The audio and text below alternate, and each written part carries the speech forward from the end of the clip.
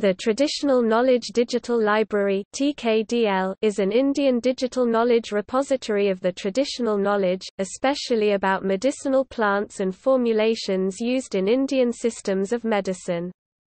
Set up in 2001, as a collaboration between the Council of Scientific and Industrial Research and the Ministry of Ayush, the objective of the library is to protect the ancient and traditional knowledge of the country from exploitation through biopiracy and unethical patents, by documenting it electronically and classifying it as per international patent classification systems.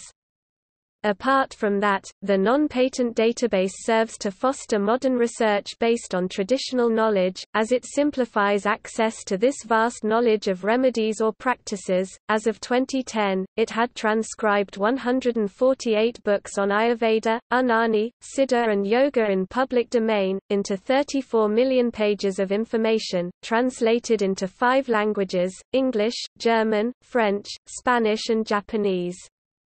Data on 80,000 formulations in Ayurveda, 1 million in Unani and 12,000 in Siddha had already been put in the TKDL. Plus it has signed agreements with leading international patent offices such as European Patent Office (EPO), United Kingdom Trademark and Patent Office (UKPTO), and the United States Patent and Trademark Office to protect traditional knowledge from biopiracy, by giving patent examiners at international patent offices access to the TKDL database for patent search and examination.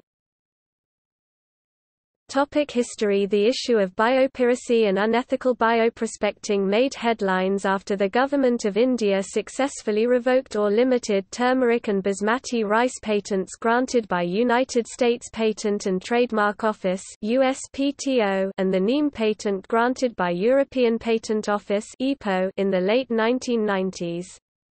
Soon more such patent claims came to light.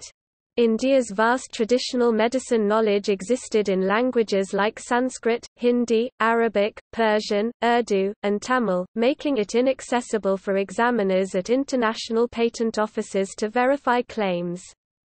This experience prompted the Department of Ayush, Government of India to create a task force of experts in the areas of traditional medicine systems of India, i.e., Ayurveda, Unani, Siddha and Yoga, patent examiners, IT experts, scientists and technical officers, for the creation Traditional Knowledge Digital Library (TKDL). It was initiated in 2001. The tasks included, for example, transcribing Sanskrit shlokas which describe an Ayurvedic formulation in text, using Traditional Knowledge Resource Classification (TKRC) devised for the purpose, so that it is easily understandable to any patent examiner, anywhere in the world. For this reason, the entire 34 million pages of text is available in English, German, French, Spanish, and Japanese. As the database project reached its completion, in 2006 the government allowed access to the library to international patent offices, including European Patent Office (EPO), Japan, and the UK, subject to a non-disclosure clause.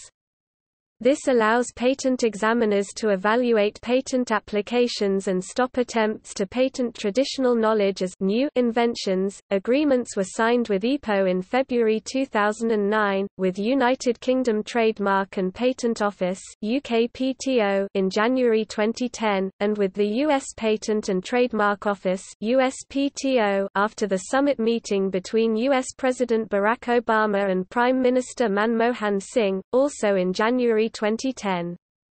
With patent examiners getting access to the TKDL database, legal cases regarding unethical patent claims, which had taken years and vast expenditure for each case, could be avoided. Another project to include data relating to 1,500 postures in yoga began in 2008, after new reports of a large number of false gurus and yoga masters, who attempted to patent this ancient knowledge in their own countries. For example, 131 yoga-related patents were traced in the US alone in 2007. After an uproar in the parliament and media, the Government of India took up the issue with the USPTO. Thereafter, a team of yoga gurus from 9 schools working with government officials and 200 scientists from the Council of Scientific and Industrial Research (CSIR) scanned 35 ancient texts including the Hindu epics, the Mahabharata and the Bhagavad Gita, and Patanjali's Yoga Sutras to register each native pose. At the end of 2009, 1,500 asana were to be added. In 2010, Union Environment Minister, Jairam Ramesh stated that over 8 years 34 million pages of information have been collected at an estimated cost of 7 crore rupees. At least 36 cases had been identified by the EPO and 40 cases by USPTO, using TKDL.